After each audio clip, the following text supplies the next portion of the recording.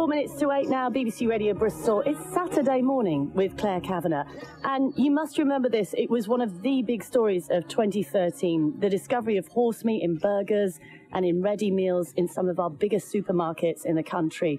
Well, later this week, a book by two Bristol academics, which looks sort of deeper into cases of food fraud, is going to be published. It's called Sorting the Beef from the Bull, which is a brilliant title for a start. We've got Richard Evershed and Nicola Temple, who've written this book in the studio with us. Hello, good morning. Good morning. Good morning. And now tell us first of all about why you thought this would be a good idea to write the book. Well, there've been a lot of scientific papers, there's been a lot of newspaper reports, and you can read a lot of government documents and legislation on this subject, but we didn't feel there had been a proper collection and explanation of this whole subject in a way that the general public could understand. So that was our motive, to bring it into that sort of arena. I think it's true. I think people still feel like they're a little bit in the dark over this. Yeah. And what did you actually find out through doing your little investigations? Well, we found out that the number of examples is much larger than we expected.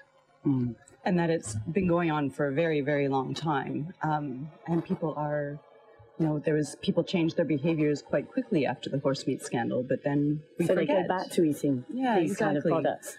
Well, they avoid those products for a while, and then they get forgetful and go back to their old habits. And so, then another one comes up and refreshes our memory. So we were trying to collect stories from around the world and across time periods to show that this is happening a lot, and it's something that people should be worried about. Mm. Are there a few revelations in the book? Are there a few surprises? The surprise, I think, is, apart from the really shocking examples, of which there are, if you go back to the 1980s, there was the Spanish vegetable oil scandal where people died, lots of people died. And there are examples from China where there's adulteration of baby formula. Who would do that? No. Knowing that what they were doing was totally fraudulent and total deception.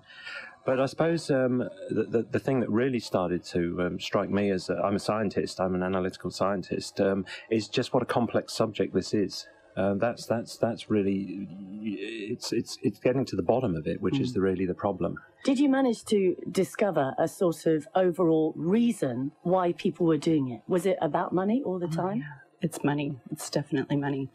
And in fact, that's actually a good thing in some respects, because if people were out there with another motive to harm people, we would be in serious trouble. So, money is the underlying factor for sure. Yeah, it's always putting in a cheaper ingredient to sort of stretch the profit margin. It's as simple as that. Yeah. And did you find that was actually the case in a lot of UK supermarkets? I mean, that's what we were led to believe. Was it what you found out as well?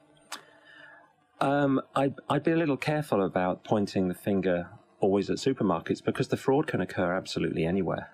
So you have to be a little wary of pointing the fingers too much at individual suppliers or sales outlets.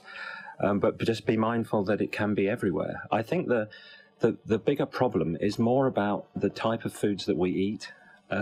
If you can hold a food item in your hand and identify it's a tomato, it's a pork chop, you're sort of in control. Yeah. The problem starts to arise when you start to sort of mash things up, grind them up. Then there's the opportunity for slipping something into it. And also, essentially, meat and certain foods have just become too cheap to buy, haven't they? Yeah, I think we've become very unrealistic as in terms of what we should get for our food, what we should get for our money, so how much we should pay for it. Other things about how long these things should last on our shelf once we buy it, and that's a product of our food system as it is right now. So. Yeah. What can we do about making sure that we are eating the right things and buying the right things? I would say try where you can to make your own food from the whole ingredients. That's one thing I've done pretty much all my life. I'm an enthusiastic cook, and That's what I always try and do, and it's deeply satisfying. And actually, food tastes better if you make it from the whole ingredients. Grind your own spices, make things from the whole ingredients, and just take a little time and enjoy food. You know, it is one of the most important things that we have in life. You know, next to water, shelter, and clean air, food is about your own health and nutrition. Your lifelong welfare and health. So why not take a bit more charge of it? Enjoy food. It's fundamental. Yeah. I think one of the other things that we can do too is reduce the number of steps that we have in the food chain. So try and support more local businesses and buy more locally and to buy from people that we trust. And there's other side benefits to that as well, right? So. Yeah, of course. It's so important, and it also helps the local economy as well. Great to meet you both. That's Richard Evershed and Nicola Temple, and the book is called Sorting the Beef from the Boar, The Science of Food Fraud Forensics. Thank you very much for coming in. Cheers. Thank you. Thank you very much.